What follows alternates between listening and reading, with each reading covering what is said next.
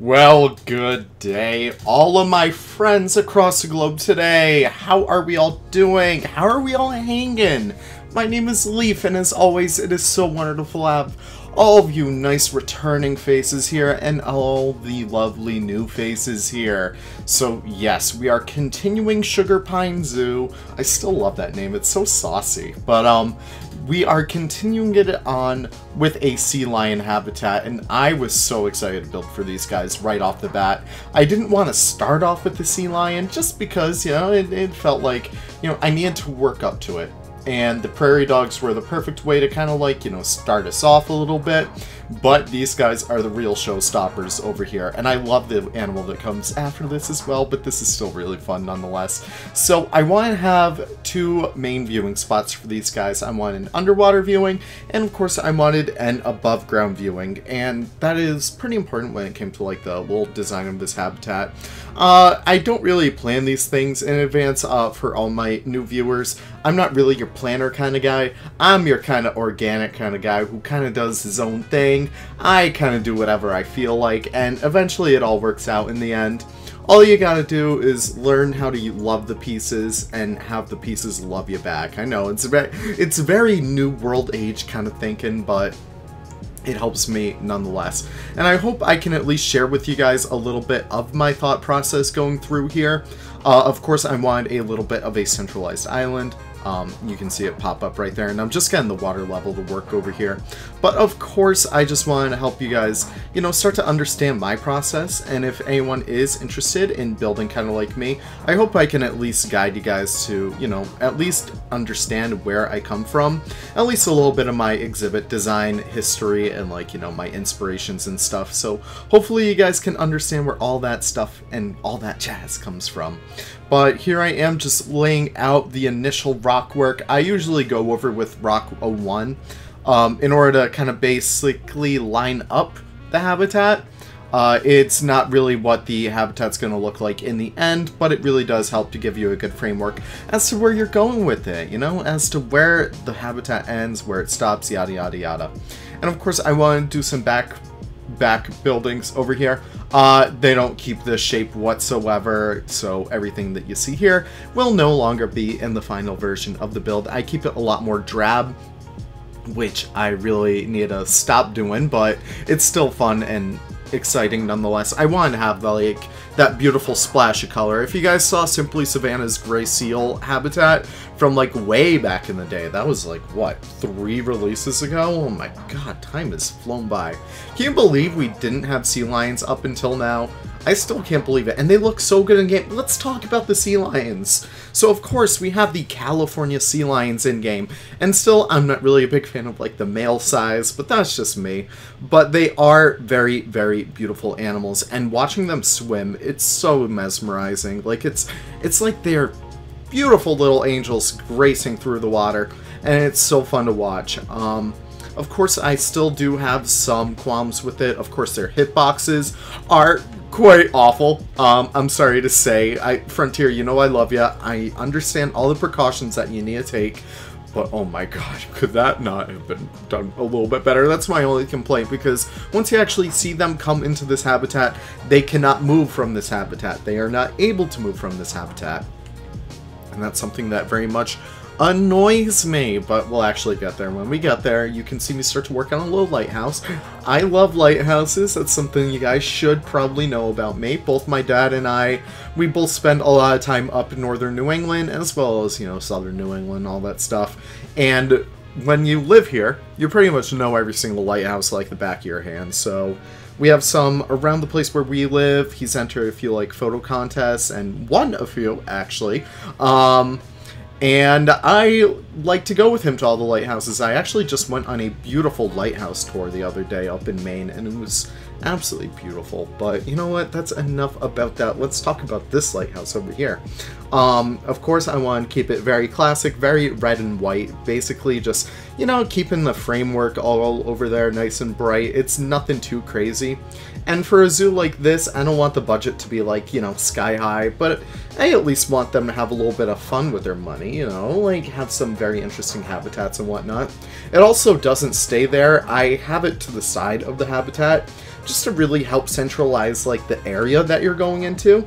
And I think I may actually do a gray seal habitat right next to this, just because. No reason to, but just because I want to, and I love pinnipeds. So of course this is going to be like our little quote-unquote pinniped point area. But moving forward, we also have a lot of awesome animals. The animal that I just built for in this zoo was the beaver, and it's such a nice little unique habitat. It has a little bit of a splash pad too. It's going to be so cute, and I may even be able to put like, you know, a little eatery right next to it. I'm not sure about that yet. I absolutely told myself I need to include the beaver sign as a not camp. Wow, that was not the word. Cafe, like a beaver cafe. I don't know.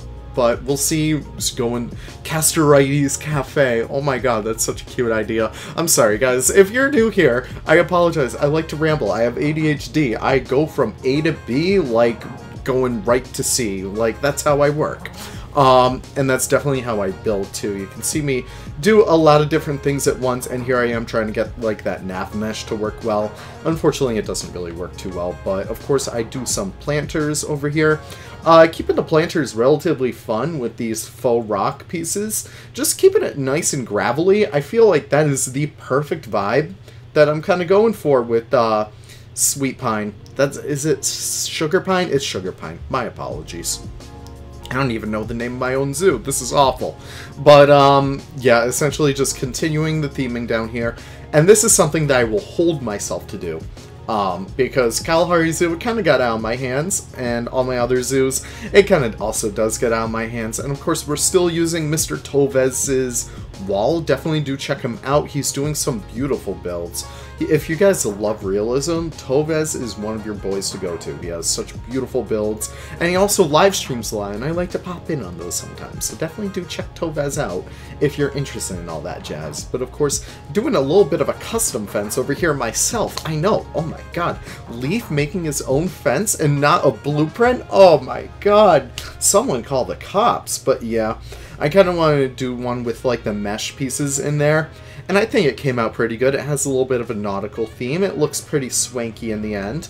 And of course, lining it up a lot better with the Arctic wood. The Arctic pack was basically redefined at this point because we have so many more Arctic animals that really actually do fit the Norwegian kind of theme that we were given. Kind of like the Scandinavian theme, I guess. But of course, it is so fun to do. And also using these stained wood walls, this was a very fun move over here. I think they came out pretty swell in the end. But of course, we're also using that slate roofing tile because it looks pretty nice. And I will admit, I do bounce back and forth between speed builds over here, so I do apologize for that. Sometimes I hit stop recording and I continue building, and I'm like, well, damn it. Those guys are gonna miss out on that, but you know, it's just me placing down a block or two. But of course, here we are just continuing on throughout the entire habitat, making sure that our sea lions can actually access the water, because I built this entire pool for them and none of them are using it. So we'll actually fix that up right here to kind of make sure that is able to work. But you can see me really start to make it a lot more naturalistic, because when you often have plaster platforms like this, it's more so concrete, but plaster. I have a hard-on for plaster, I'll kindly admit. But using plaster a lot more, it is, I don't know, it's cleaner. I like it more than the concrete. And can you really blame me? But of course, moving through these all, just making sure everything lines up. And I sink some rocks in there as well, just to give it a little bit more of a texture. Hashtag texture, I'm making it a trend. It just helps it fit so much better. And here I am doing a little bit of roof work. I put the slate up here as well, just to kind of have it be a little bit more simple. I can't wait to see the zoo in the snow. That's good. I actually have it open right now. And you know what? Screw it. I'm gonna do this without you guys even being able to see, because you guys will see it pretty soon enough. But doing some rock work over here near the underwater viewing, I kind of took a little bit of an inspiration from this, from like a, I don't know what you would actually call that, like a otter viewing. Yeah, that's what it was. So I kind of incorporate that a little bit, and another part of that same otter concept art, I guess. over with the beaver, so we'll actually see that when we do get over to them. I hope you guys will enjoy that. I'm very excited for that one in particular. I'm looking at it right now, and it's so sick, so I hope you guys enjoy that one at least.